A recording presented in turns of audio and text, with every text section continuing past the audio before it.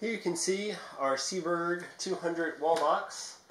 I got this off eBay for somewhere in the neighborhood of $100 to $200. I actually forget now. I know it was less than $200. And it was in pretty good shape.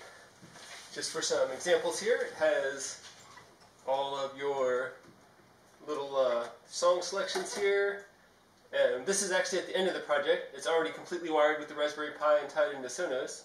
So let's see if we can play a song here. We'll do E0, and you can hear the mechanism running. It goes through, takes a little second, and there we go. Now we have the song playing.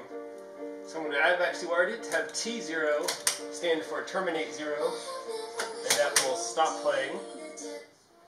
And so then we've stopped playing. Let's open it up and check out what's inside. Okay, let's open this guy up. So you have a key over here that holds the whole thing together, because remember, in a real installment there'd be money in here. So they had a key lock, which I would just generally leave in. And then the front cover just sort of slides off. Depending on your mount, this might be easier. I actually generally pick a key and sort of push gently, pull at the top, and there we go. It is coming free. In the stores, this would be on a bracket. For me, this friction is from the bottom plate sort of catching. There we go, all the way through. So this front piece is pretty heavy, comes off. And now we have the inside of the unit starting to look a little more interesting. So to take off these list of songs, 2 clamps there, and then it just sort of lifts off. And now, okay, so you can see this side is largely original. You have the coin calculating sort of machinery here. This is all analog, hand-wired machinery. You could change the price of songs with these jumpers. You have a 6-volt transformer over here, which lights up all these little lights. And this transforms the 25 volts down to 6 volts that it was originally powered with. So over here, on this right-left side, is all our new stuff. This is a 110 volt to 25 volt transformer. This is a USB power supply. This is the little circuitry to step down the voltages.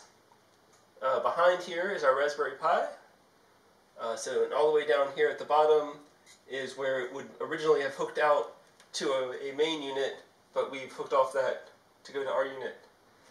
So if we look at the side here, we can see this thing in all its mechanical glory. That if you hit, I'm going to go ahead and just do the terminate so nothing plays. This actually spins, and these little contacts down here, this wiper goes across these contacts and sends pulses. And that's the physical representation of the pulses we're reading with our software.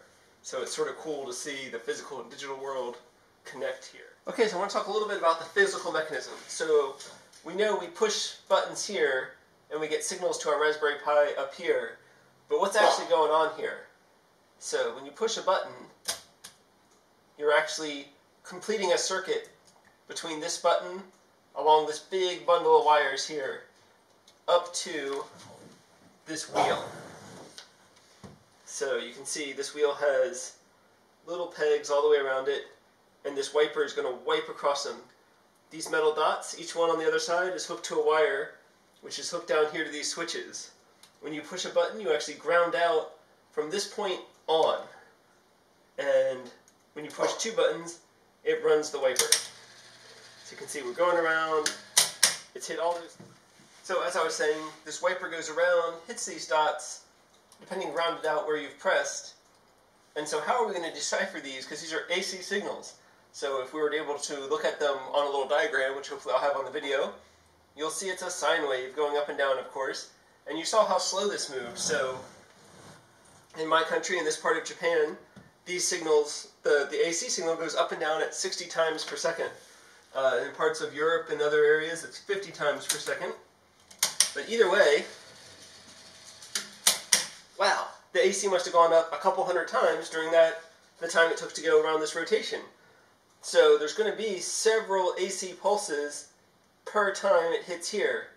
And that's what we have to filter out. So luckily, those times are much shorter duration than the time when there's nothing in between these dots, and then this big space in between the letters and numbers.